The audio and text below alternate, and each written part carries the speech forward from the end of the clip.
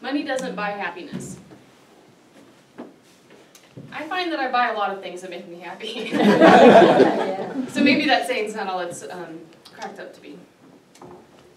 Today I want to tell you just a few of the things that make me happy. The first of my guilty pleasures, and the most obvious to anyone that knows me, and anyone that heard my icebreaker speech, is Mexican food. I love the saltiness of chips, the crunchiness, the creaminess and the warmness of queso.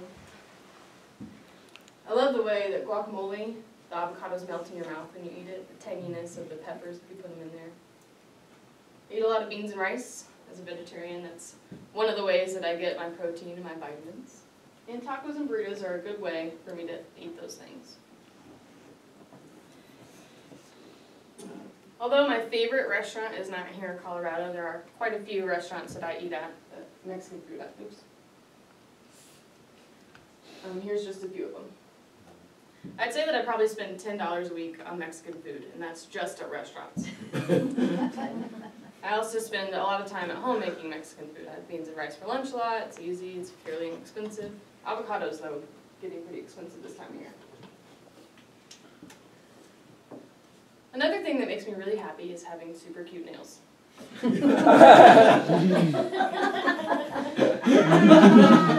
Specifically, I use Jamberry nails thanks to Jackie's sales skills. I adore all the different patterns that I can have, the stripes, the polka dots. I really love that I can have so many different black and white manicures.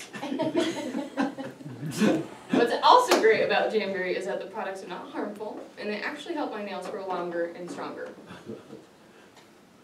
I'm not going to tell you how much I spend on Jamberry, because it's embarrassing. But eventually, I may become a consultant, just like Jackie, and actually make money off of Jamberry. Another thing that makes me really happy is my dogs.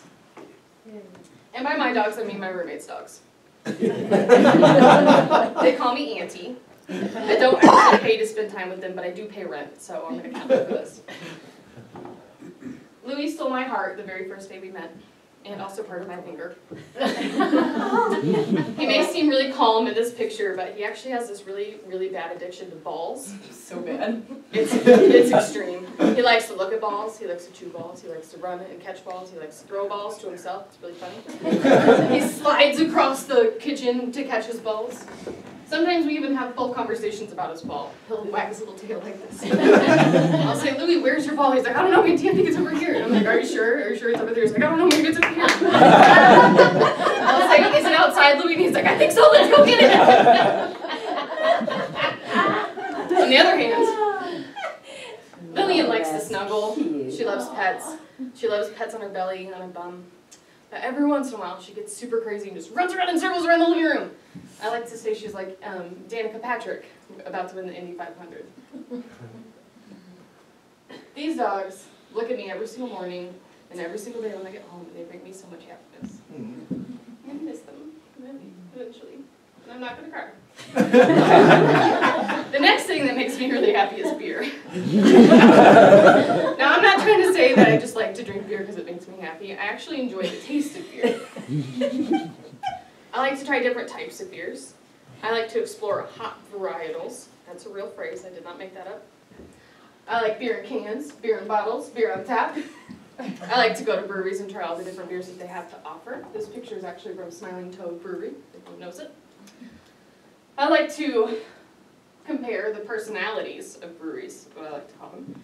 I like to compare big breweries like Odell and Fort Collins to little breweries like Fossil, which is on 24 and 31st.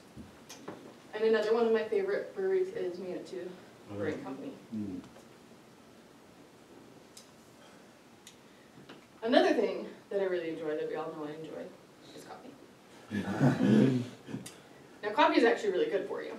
Did you know that coffee consumption, the consumption of coffee, actually helps eliminate liver cancer, liver disease, Parkinson's disease, diabetes, and heart failure? Coffee is actually really good for you. One of the places that I like to have coffee, besides at home, obviously I make coffee at home every day, otherwise I'd be broke, is Dutch Brothers.